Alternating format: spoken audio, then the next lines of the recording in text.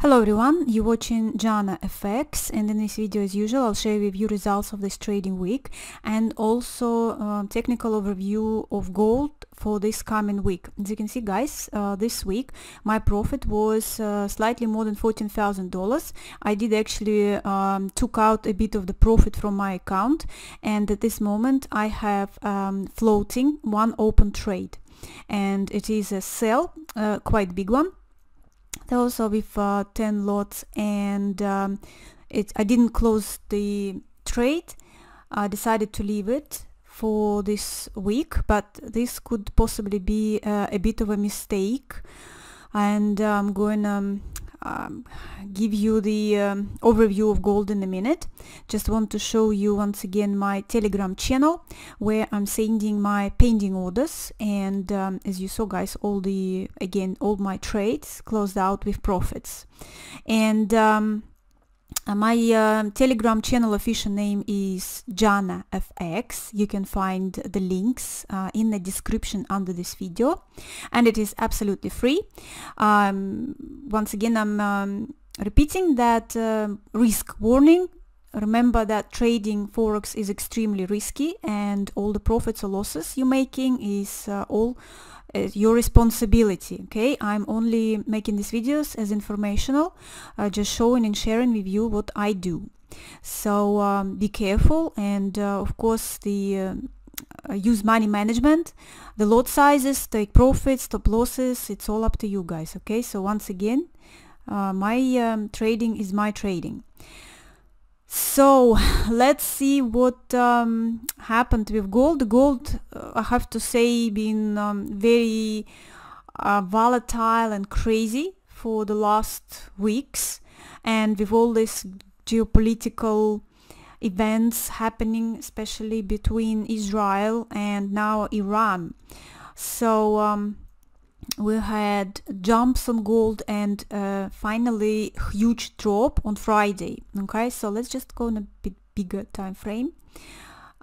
Just gonna make it also a little bit bigger so you can see a better picture.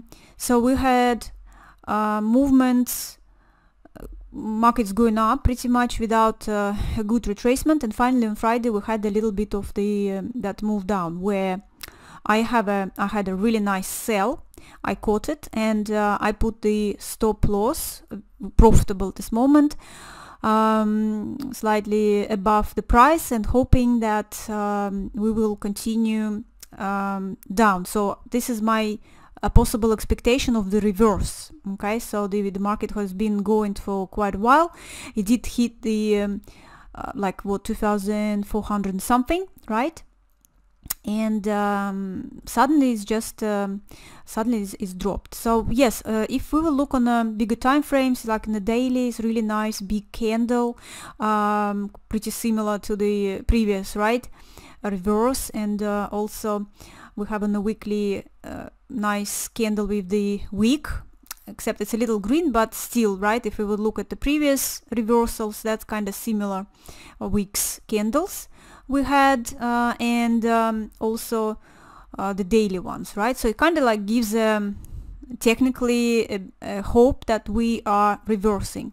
So if I will now, of course, how far it will go. So of course the only point here is to try to use Fibonacci levels, and I'm going to use that leg because this one didn't have correction, right? So basically the first expectation like around 23, so where it's going to go about 23.44, a little bit lower.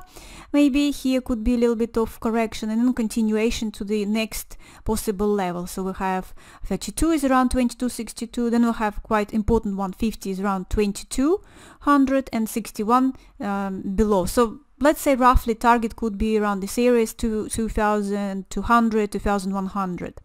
And on the other hand, if we will have the whole leg right from the previous start of this rise, yeah, we will see even further, right? It could go below, we have 61, below 2076, which is, I think, is extremely strong support.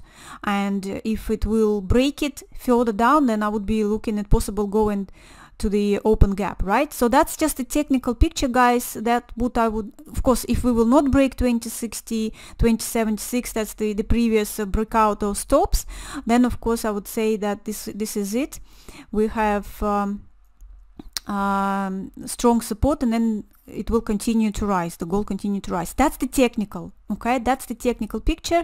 Would have been the view. That's the picture. My expectation was previously before the June interest rates decision, and to be honest now it's all complicated because we've seen the CPI gone up a bit, and so the expectation now that Fed will not cut rates in June, which I was actually saying before, that I can't even see, even with the previous numbers, I just couldn't see Fed cutting the rates just yet. And actually now they're even talking that might increase rates, okay?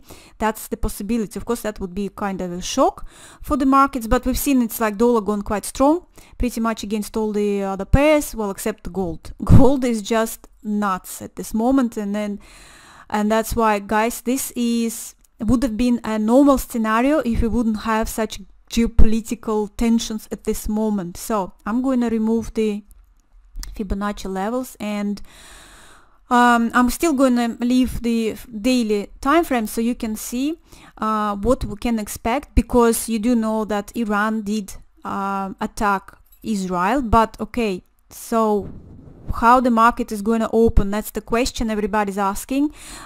Basically, it was not unexpected that Iran would attack Israel, because they've been talking about it for quite a while, right? Few days, and it was expected that it will be happening during this weekend, and exactly happened. So many people are looking at this situation and the Hamas gap, right? We had when Hamas attacked. Well, to be honest, here is really hard, because for me it's also really hard here. You see, I might have a loss, and could be heavy loss, if the market will open with the huge gap. If the gap will be, market opens above my sell, then who knows, the first tick of the price, and then I might make a loss. I don't know how the broker would deal with this and what the reaction is going to be here. So that's a little bit of, that's why I really don't like to leave those trades keeping through the weekends. But to be honest, I thought my view was here that we already know about it's a possible attack. It was like 90% chance that it will be. Then it was a sudden drop, and if we will compare the previous move, that it was instead, it was also Friday, and instead it was move up, sudden move up before the market closed. So this is kind of looks a bit opposite, right? Opposite situation. So, but of course the logical would be an expectation that we will not open the gap down, right? I mean, it would be kind of like really weird if this is going to happen, like a mirroring here, open gap up, and this is open gap down. If something like this happens, I might actually believe that it will be mirror, and then we will go all the way down just like we went here all the way up. But logically, as it is, looks like an escalation of the war, then yeah, the logical would be we will open the market with the gap up. But so I think we will open the gap up. Okay, so the question is how big the gap will be, and of course I'm also comparing with this one. It was about slightly less than 200 pips that gap was. So that's from the opening of today. We might expect the gap well, okay, if it's 200 pips, we have slightly 2360, 2370, 2400, quite possibly could be, hopefully no, but some people are saying 2500 or 2300, 3000. Anything can happen. I don't see that, because it was not unexpected. If just it would be similar to what happened last time, unexpected, I don't know, maybe land, enter, then yes, but it's missiles, drones, and it's usual thing. Well, it's really sad to say that, but it's kind of like a usual thing for Israel to have those missiles going through. That's why, in my view, what I see here, possible, yes, we will open first with a gap, maybe 200 pips up, and then maybe a little bit it will start to try to go up, but then we will go back and stay in here and maybe go for some consolidation. Okay, and if possibly market wants to take advantage a little bit of the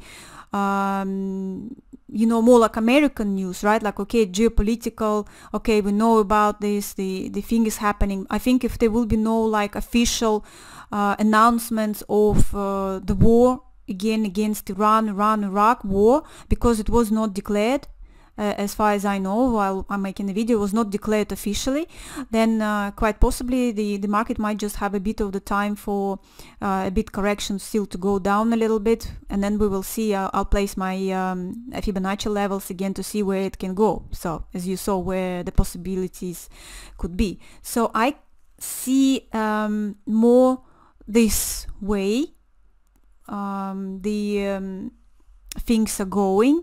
And if not, if there is still few hours, right, it's still before the market opens, so there's quite possible be, if more escalations and some other countries might say they are going to go into it, then I would say yes, it could possibly be a gap, then going to go a little bit up, some consolidation, and then with more announcements and escalations, it might continue to go even further. Going even further without any correction at this moment, just all purely depending on this geopolitical situation and announcements from wherever is going to be happening at Middle East.